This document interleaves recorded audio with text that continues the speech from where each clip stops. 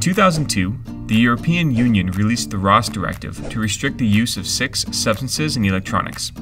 In 2005, the Electronics Industries Alliance, Japan Green Procurement Survey Standardization Initiative, and the Joint Electronic Device Engineering Council published the Joint Industry Guide Material Composition Declaration for Electronic Products, known as JIG 101.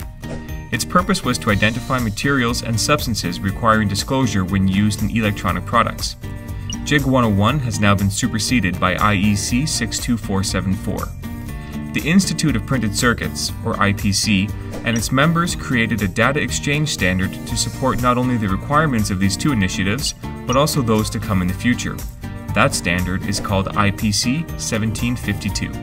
The IPC 1752 standard was created to establish a common reporting format for material declaration data exchange between supply chains, and to support bulk materials, components, printed circuit boards, subassemblies, and final products.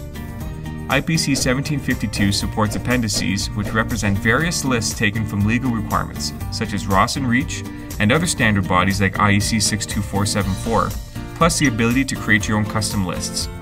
IPC 1752 is the most widely adopted standard.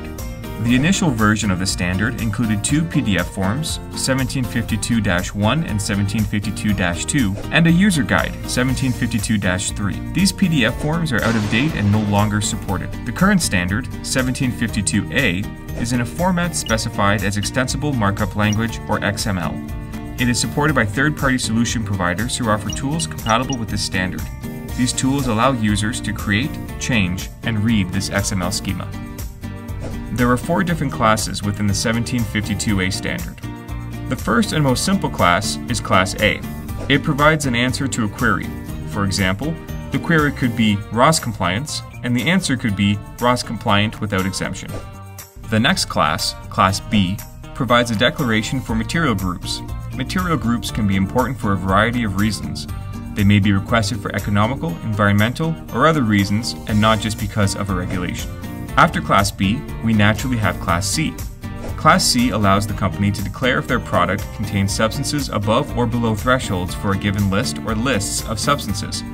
For example, a company could use the Class C declaration to identify the specific REACH substances of very high concern above threshold within their product.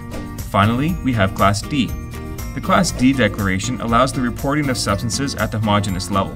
This allows companies to provide a full material disclosure of their products. Class D tends to be the class with the most uncertainty on what needs to be included. We will go into further detail in later training. At this time, 1752A is the most common standard, especially when exchanging data on full material disclosures within the supply chain. Therefore, the Ascent platform is fully compatible with the import, extraction, alteration, and export of IPC 1752A formats.